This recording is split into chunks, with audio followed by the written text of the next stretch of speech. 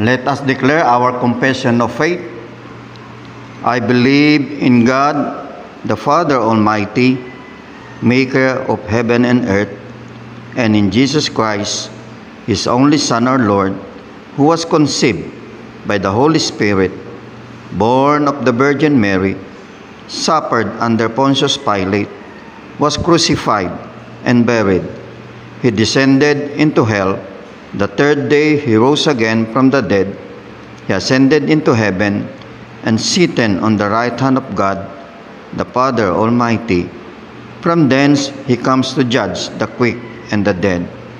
I believe in the Holy Spirit, the Holy Universal Church, the communion of saints, the forgiveness of sins, the resurrection of the body, and life everlasting. Amen. Hallelujah. And we will now proceed in hymnal 405. What a fellowship, what a joy divine.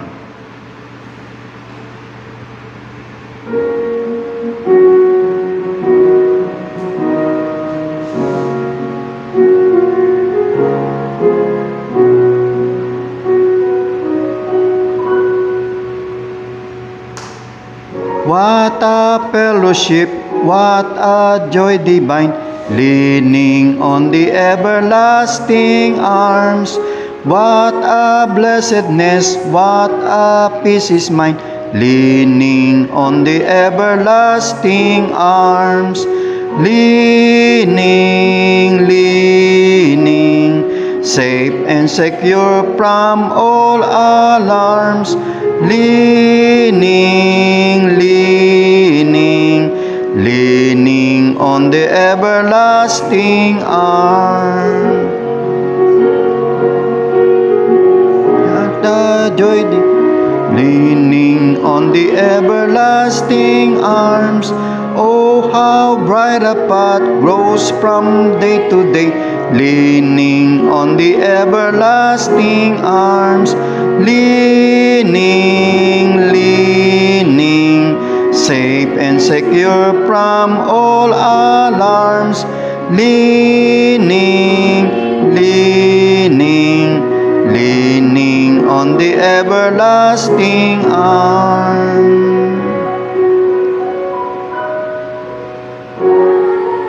Have I dreamed? What have I to fear? I have on the erring arms. I have blessed peace with my Lord so near, leaning on the everlasting arms. Leaning, leaning, safe and secure from all alarms. Leaning, leaning, leaning on the everlasting arms.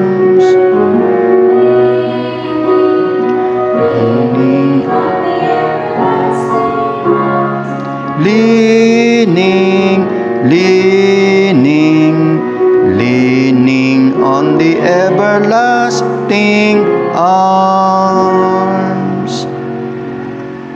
Purihin po ang Panginoon. Tayo ngayon ay dumako sa unang pagbasa sa aklat ng unang Samuel chapter 7 verses 1 up to verse 15. So the men of Kiriath Jearim came and took up the ark of the Lord. They took it to Abinadab's house on the hill and consecrated Eleazar, his son, to guard the ark of the Lord. It was a long time, 20 years in all, that the ark remained in Kiriath Jearim, and all the people of Israel mourned and sought after the Lord.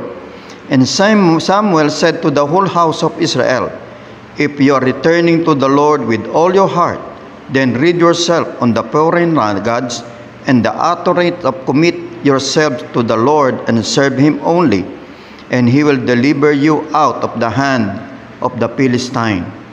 So the Israelites put away their Baals and Ashtoreths and served the Lord only. Then Samuel said, assemble all Israel at Mizpah, and I will intercede with the Lord for you. When they had assembled at Mizpah, they drew water and poured it out from the Lord. On that day they fasted and they were confessed, "We have sinned against the Lord." And Samuel was leader of Israel at Mizpah. When the Philistine heard that Israel had assembled at Mizpah, the rulers of the Philistine came up to attack them. And when the Israelites heard of it, they were afraid because of the Philistine. They said to Samuel, "Do not stop crying out to the Lord our God for us, that he may rescue us from the hand of the Philistine." Then Samuel took a suckling lamb and offered it up as a whole burnt offering of the Lord. He cried out to the Lord of Israel's behalf, and the Lord answered him. While Samuel was sacrificing the burnt of offering, the Philistine drew near to engage Israel in battle. But that day the Lord thundered with loud thunder against the Philistine and threw them into such a panic that they were routed before the Israelites. The men of Israel rushed out of Mizpah and pursued the Philistine, slandering them along the way to the point below Beth-kar. Then Samuel took a stone and set it up between Mizpah and Shen. He named it Ebenezer, saying, "Thus far has the Lord helped us." So the Philistines were subdued and did not invade Israel territory again. Throughout Samuel's lifetime, the hand of the Lord was against the Philistine. The towns from Ekron to Gath that the Philistine had captured from Israel were restored to her, and Israel delivered the neighboring territory from the power of the Philistine, and there was peace between Israel and the Amorites. Samuel continued as judge over Israel all the day of his life. Purihin po ang Panginoon, maraming pong salamat sa Panginoon, at atin po namang basahin ang aklat ng Deuteronomy chapter 10 verses 1 up to verse 5. At that time the Lord said to me, "Chisel out 2 stone tablets like the first ones," and came up to me on the mountain. "Also make a wooden chest. I will write on the tablets the words that were on the first tablets which you broke, then you are to put them in the chest." So I make an ark out of acacia wood, and chisel out those 2 stone tablets like the first ones. And I went up on the mountain with the 2 tablets in my hands. The Lord wrote on these tablets what he had written before, the 10 commandments he had proclaimed to you on the mountain, out of the fire on the day of the assembly, and the Lord gave them to me. Then I came back down the mountain and put the tablets in the ark I have made, as the Lord commanded me, and they are there now. Amen. Hallelujah. Purihin po ang Panginoon. Tayo ngayon ay dumako na sa ating pong mensahe sa araw na ito.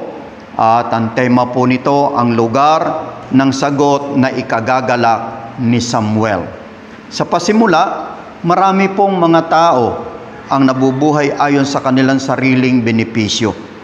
Kaya para sa mga kaunawaan ng tapawag ng Diyos at ibinigay na misyon ng Diyos ay mahalaga. At sa karagdagan, balang araw hindi na malayo ang darating na panahon. Ang mga pangyayari ay magiging maayos at ang sagot ay darating. Sila ay magsesentro sa salita ngayon hanggang bukas. Paano tayo mananatili sa linyang ito? Una, si Samuel na nagbantay ng arko ng pangako. Para kay Hana na nauunawaan ang hinihingi ng Diyos para sa panahon, ay binigyan ng anak na lalaki at ang pangalan nito ay si Samuel. Habang nananalangin si Hana, ay nangako siya sa Diyos. Ang batang si Samuel ay dinala sa templo para sa espiritual na pagsasanay.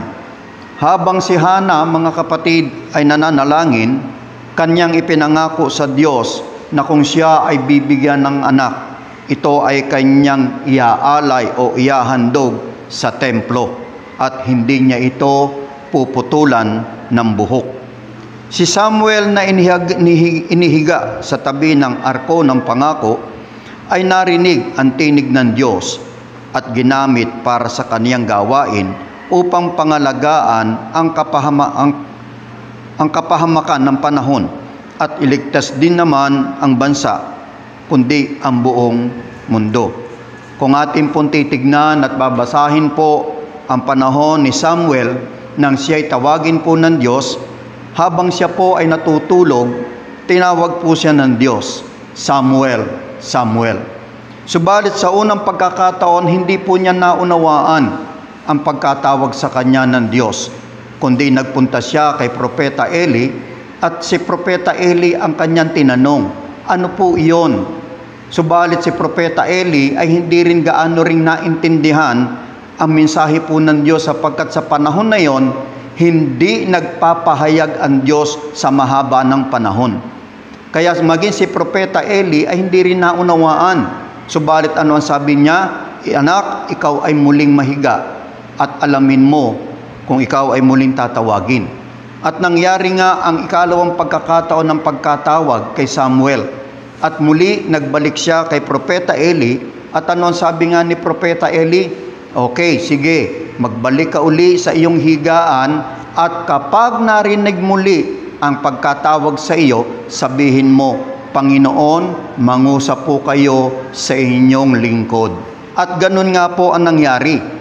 Nang mangyari ang ikatlong pagkakataon ng pagkatawag, dito po sa batang si Samuel, tumugon siya, Panginoon, mangusap po kayo sa inyong lingkod. At dito sa kauna-unahang pagkakataon, sa buhay ni Samuel, narinig niya ang tinig ng Diyos at nangusap sa kanya ang Diyos. At ipinahayag ng Diyos sa kanya ang panahon na darating. At kaya kung titignan ngayon natin, ang taong tulad ni Hana ay kailangan sa panahon na ito. Ikalawa, si Samuel na hinubog ni David. Hindi lamang natagpuan ni Samuel ang kalakasan sa presensya ng salita ng Diyos. Kanya ring natagpuan ang maghubog ng disipulo. Nakita niya ang kawalang kalakasang espiritual ni Saul, ang siyang hari sa panahong iyon, at inihanda ang disipulo na inihanda rin ng Diyos. Ang taong ito ay si David. At sa pamagitan niya, ang pundasyon para sa templo na paglalagakan ng arko ng pangako ay nailagay. At sa pamagitan ng lahi ni David, si Jesucristo na siyang magsasagawa ng pangako ay isinilang. Ikatlong bahagi, ilagay ang salita sa loob ng inyong mga isipan at kaluluwa. Ang arko ng pangako ay di na maalala. Huwag ilagay ang salita ng Diyos sa arko ng pangako, kundi ilagay ito sa loob ng ating mga puso. Kapag nailagay ang salita ng Diyos sa ating puso, isipan at kaluluwa, ang gawa ay tiyak na mahahayag. Maranasan natin lahat ngayon ang ministeryo ng 237 nations. Ang kagalingan, pananagumpay ay mahahayag. At sa atin po ngayong konklusyon, ang tanging hangarin ay ang ibahagi si Jesucristo, ang tanging sagot sa buhay nga po ng tao. Sa mga may karamdaman, dahil di nila nakakatagpo ang Diyos. Sa pamagitan ng isang tao na pinanghawakan ang naisin ng Diyos, nanalangin at napagalaw ang trono ng kalangitan. Tutuparin ng Diyos ang pangako patungo sa panahon na ito. Purihin po ang Panginoon, tayo po'y manalangin. Amang banal, Diyos na makapangyarihan sa lahat, maraming nga pong salamat sa buhay Panginoon ni Samuel, sa buhay Panginoon ni Hana. Marami pong salamat sa mga bagay na iyo nga pong itinuro sa bawat isa po sa amin. Abutin mo, O Diyos, ang higit na pangangailangan ng makakarinig, Panginoon, ng iyong mga salita. Hayaan mo, Panginoon, na iunat mo ang iyong mapagpala at makapangyarihang mga kamay na maranasan po nila ang himala ng kagalingan, himala ng karunungan, himala ng kalakasan, himala ng pagpapala ay kanila nga pong maranasan. Hayaan mo, Panginoon, na sa magitan, Panginoon, ng mga gawain ng Ebanghelyo, Panginoon, ay maabot po namin ang 237 nations, O God. At patuloy, O po Ama, umaasa po kami sa iyong pangako na ikaw ay muling babalik. Maraming pong salamat, Ama, sa pangalan mo, Panginoong Hesus. Amen. Purihin po, Panginoon. Hallelujah. Let's pray the Lord's Prayer. Our Father in heaven, hallowed be your name. Your kingdom come, your will be done on earth as it is in heaven. Give us this day our daily bread. Forgive us our debts, as we also have forgiven our debtors. And lead us not into temptation, but deliver us from the evil one. For yours is the kingdom, and the power, and the glory forever. Amen.